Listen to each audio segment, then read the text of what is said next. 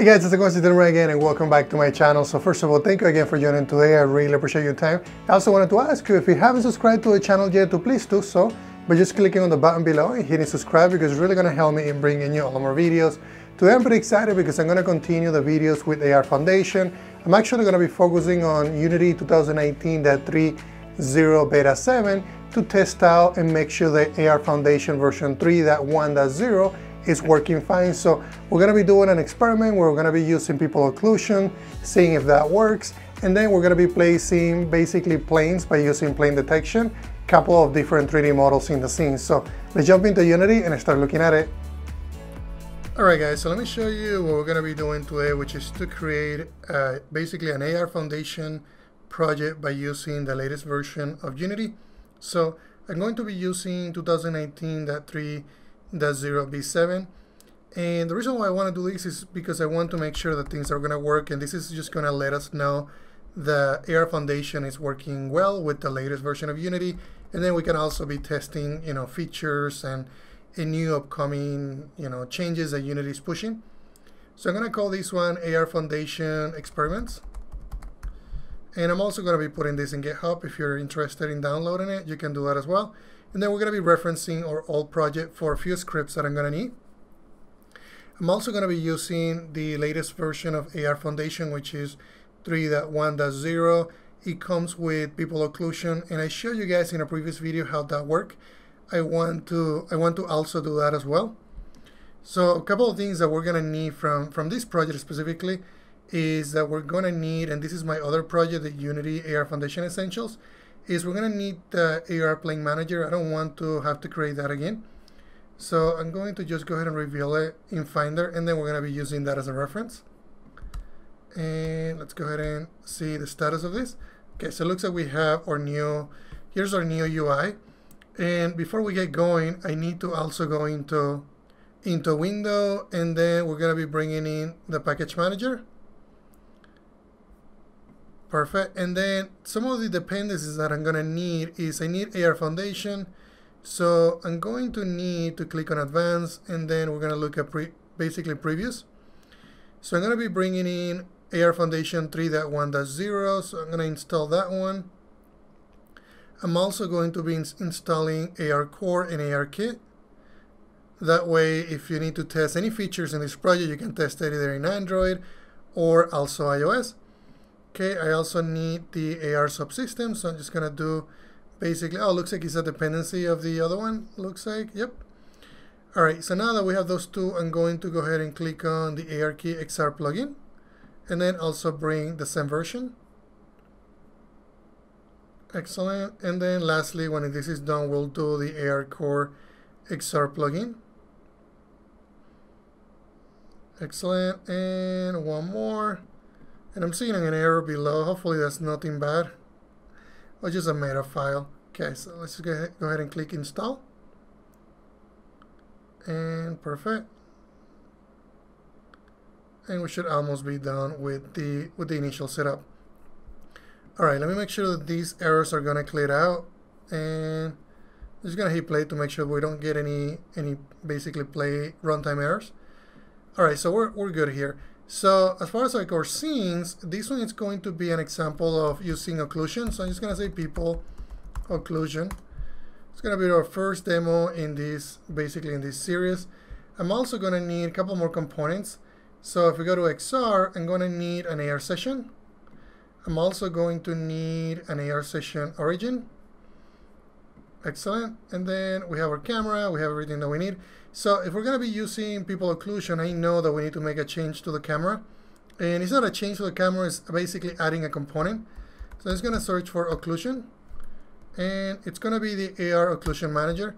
So if you want to implement occlusion, this is how you implement it. You actually just add a component, which Unity makes it pretty easy. And then we have different options in here if we want to do fastest on segmentation with stencil, or if you want to use median, or if you want to use best. And they have different descriptions in here. So best rendering quality, medium is medium rendering quality, fastest is minimum rendering quality. So it just depends on what I'm going to try fastest because I don't think I did that last time. And the other thing that I'm gonna need is I'm gonna need materials. So I'm just gonna go ahead and bring in the materials here. Actually, not a material itself, but a material folder first. So I need to just go ahead and click on folder to create a folder. So it's gonna be materials. Materials. And I'm also gonna need a folder for prefabs. So prefabs. And then this is gonna be our default material. We can call this one, this is gonna be the one for the plane that gets detected. So we're just gonna call it plane. And this one I'm going to use, let's see, we'll probably just do a little bit of a gray here and maybe make it a little transparent.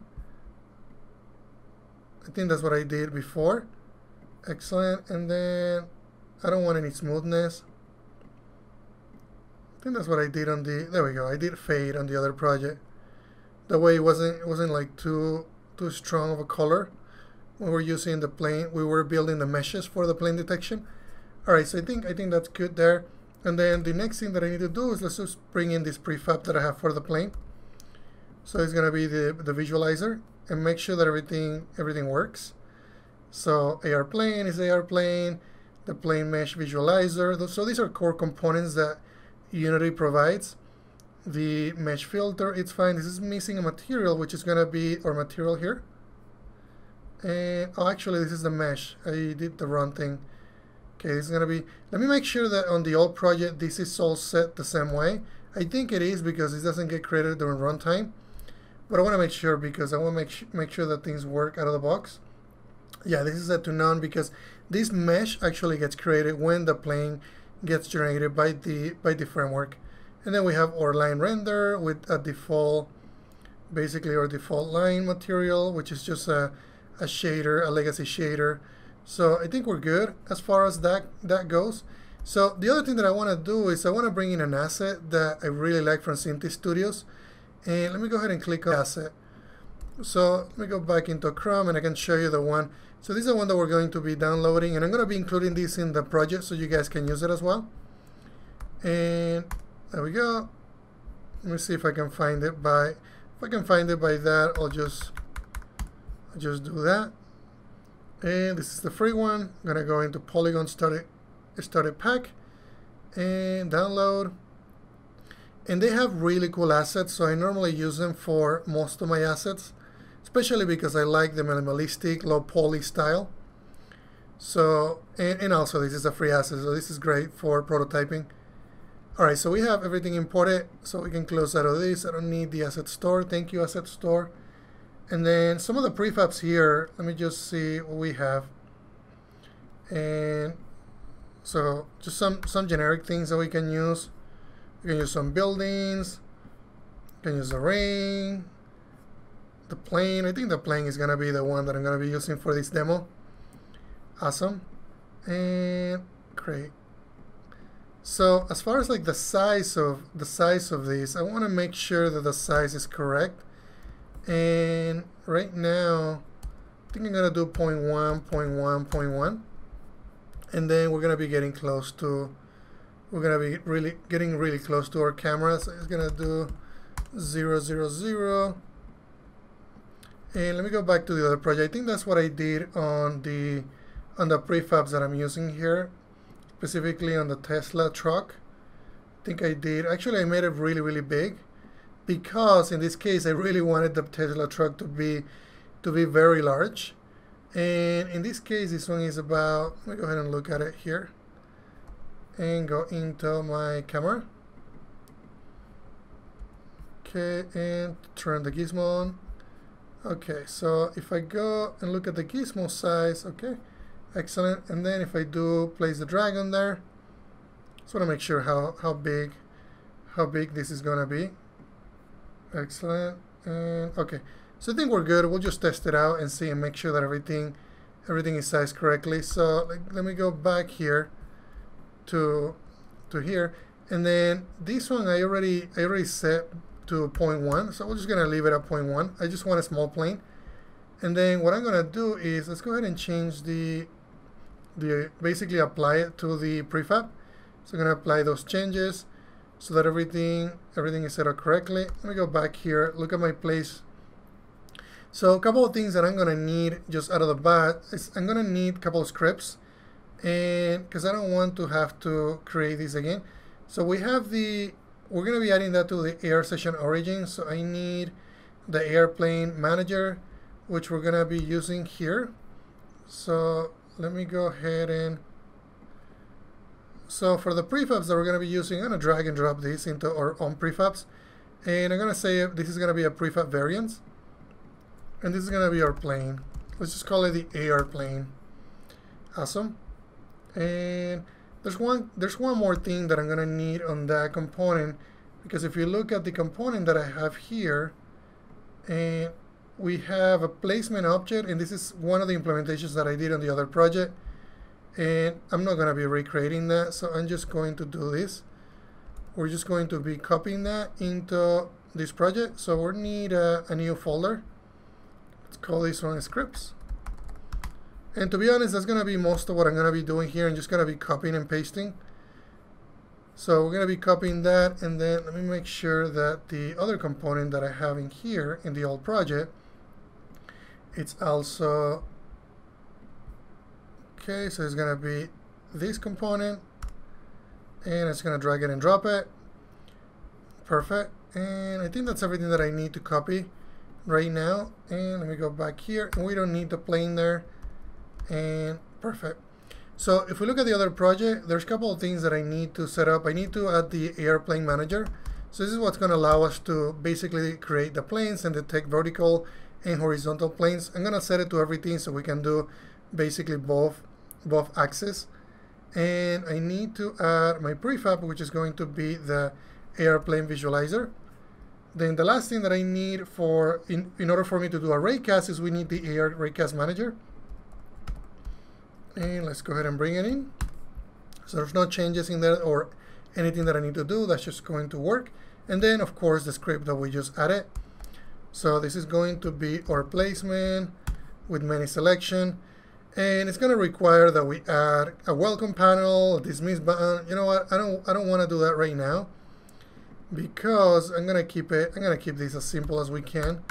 So I'm going to do that. I'm going to delete this. And I think, let's go back and see and make sure that, oh, and of course it's going to complain because I removed the references. So we're just going to remove this and then fix some of this. And there we go.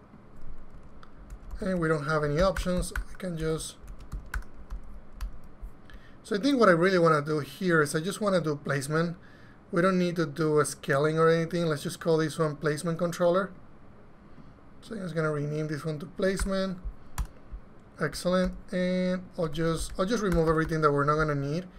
We don't need options, so we don't need any of this. I do need the error camera because we're going to be doing a raycast. I need the touch position, and these are fine. We don't need this, and I think we're good. Let me go ahead and get rid of this. We don't need the toggle options. I don't need to do any scaling, at least not right now. And there we go. So this is doing basically a dragging. I'm just going to remove this. And I only want to do this on basically on the touch begin. So we can do that. I don't need to check for the UI being pressed. Okay, so on touch begin, we'll basically get a ray. We'll get a ray, basically a raycast hit object. And somebody made a comment about me saying basically, and I apologize. I say basically a lot. I'm going to try not to do a lot of basically. Okay, so I don't need any of this because this is not going to be doing a raycast. I do need that. I do need, so there we go. That's really all we need. We need to do a raycast with the touch position against our planes. So this is what we're going to need. And then the heat pose. And then we're just going to be instantiating one. We can just say, okay, if the last, we can do one or we can do multiple. I think multiple will be cool. There's really no reason for us to not do multiple.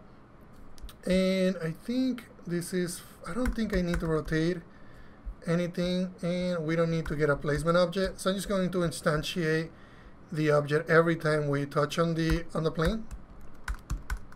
Excellent. And hit pose. Yeah, I think that's fine. Alright, so this is a very, slim version of what we had. And we don't need the AR session origin anymore because we're not doing any scaling, so I can just get rid of that. I don't think I'm using that either. And I'm not using that either. And that's a bare bone implementation right there. And we don't need this either. The one that we're going to need is this one, and we're going to be instantiating it. So I think we're good. We can probably just make this even simpler. We're just doing a lambda here. Okay, so we got the touch position variable here, and I think we're okay. Okay, and all right, I think we're good. So let me just go ahead and remove these unneeded references. And the AR camera, I'm not using it because I'm doing a raycast with the AR raycast manager. Okay, so I don't think I can go smaller than this. I think that's all we need. Let's go back into Unity. And not this version of Unity, but the new version of Unity. And let me make sure that I don't have any errors. So no errors. And the name, of course, needs to be changed because this is now called Placement Controller. It's actually going to make it a lot easier to read too. They're smaller. And then let me go back into the AR session origin. Make sure that I have my prefab associated. So this is going to be this prefab. And then I think that's everything that we need for this demo. So let me go ahead and get it built. So I'm going to go into my build settings. And I need to change this as well. I need to add this as an open scene. This needs to be changed to iOS. So I'm going to switch the platform. And hopefully this doesn't take too long. And then once we change the platform, what I'm going to do is I'm going to just create a new build. And then we're going to be looking at how this works on my phone by running, by creating a build on 2019.3.0 V7. So as soon as it's done building, I'm going to show you in basically a demo in a video. Alright guys, so I got a couple of errors that I think I needed to show you before I build this application. So one of them, which I already cleared, was the camera usage description. You need to make sure that you populate that because that's going to tell the system that you're going to be using AR features from the camera. So I have that, and then now I have these saying that I need the minimum version is to be 11 because that's what ARKit when ARKit was introduced. So make sure that you set that minimum to 11. And then I think that's everything that we need. Let me go ahead and try to build now and see if this is going to build. I wanted to show you because if you run into the same issues, I want you to know exactly how to fix it. Okay, so I still have a few issues. Let me see what other issues I have. And okay, so this is the ARKit XR plugin, only supports the ARM64 architecture.